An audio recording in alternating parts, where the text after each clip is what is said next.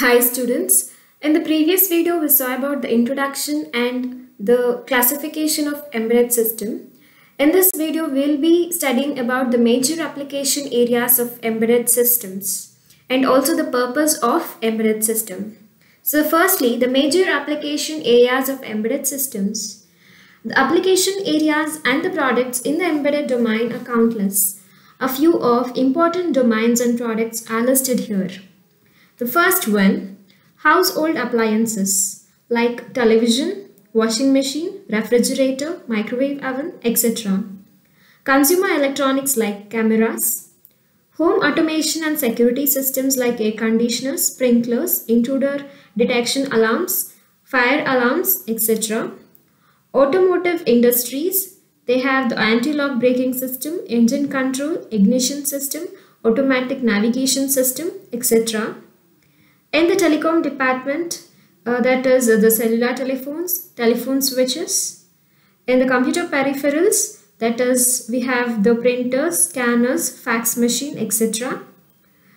In the computer networking systems, all the routers, switches, hubs, firewalls come into picture. In the department of healthcare, we have different kinds of scanners, EEG, ECG machines, etc. The measurement and instrumentation, all the multimeters, CROs, analyzers come under this measurement and instrumentation. In the banking and retail, we have the automatic teller machines and currency counters. In the wearable devices, we can check the health and fitness trackers. And lastly, it is the cloud computing and the Internet of Things. These are the few major application areas of embedded systems. Then moving on to the purpose of embedded systems. Each embedded system is designed to serve the purpose of any one or a combination of the following tasks. So it might be any one of the purpose or it might be any combination of the purposes. Okay, the first one is the data collection or storage or representation. Next is the data communication. Next, the data or signal processing, monitoring, control. Lastly, the application-specific user interface. Let us see one by one with an example each. The first one, data collection, storage or representation. Data representation refers to the form in which data is stored, processed and transmitted. Embedded systems designed for the purpose of data collection performs acquisition of data from the external world. Data might be of the form of text, voice, image, video, electrical signals or any quantity which can be measured. Data can be of either analog or digital. The collected data may be stored directly in the system or may be transmitted to some other system, or it may be processed by the system, or it may be deleted instantly. A digital camera is a typical example of an embedded system with data collection or storage or representation of data. Images are captured and captured image may be stored within the memory of the camera. The captured image can also be presented to the user through a graphic LCD unit. The next purpose is the data communication. The applications of embedded systems ranges from the satellite to that of the home networking system. The mode of the transmission can be either wired or wireless medium. A typical example of data communication is a wireless network router, and also few of the examples are the hubs and switches. So these act as mediators in the data communication and provide various features like data security, monitoring, etc. So next, moving on to the next purpose, that is data or signal processing. The data which is collected by the embedded system may be used for various kinds of data processing. These signal or digital processing is used in speech coding, synthesis, audio-video codec, transmission applications, etc. A digital hearing aid is a typical example of an embedded system employing data processing.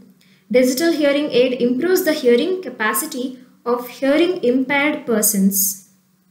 The next purpose is the monitoring. Embedded systems which are designed for monitoring functions are under the medical domain. A very good example is an electrocardiogram, that is ECG machine, for monitoring the heartbeat of a patient. The machine is intended to do the monitoring of the heartbeat. It cannot impose control over the heartbeat. The sensors used in ECG are the different electrodes connected to the patient's body. Some other examples of embedded systems with monitoring functions are measuring instruments like digital CRO, digital multimeters, logic analyzers, etc. The next purpose is a control. The embedded systems with control functionalities impose control over some variables according to the changes in the input variables. Let me consider an example. Say if we have seen the robots that balances on two wheels, the goal of the embedded system is to balance and to do the desired task.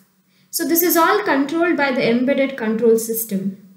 A system with control functionality contains both sensors and actuators. Sensors are connected to the input port for capturing the changes in environmental variable or measuring variable. The actuators connected to the output port are controlled according to the changes in the input variable to put an impact on the controlling variable to bring the control variable to the specified range. Air conditioner system is the best example.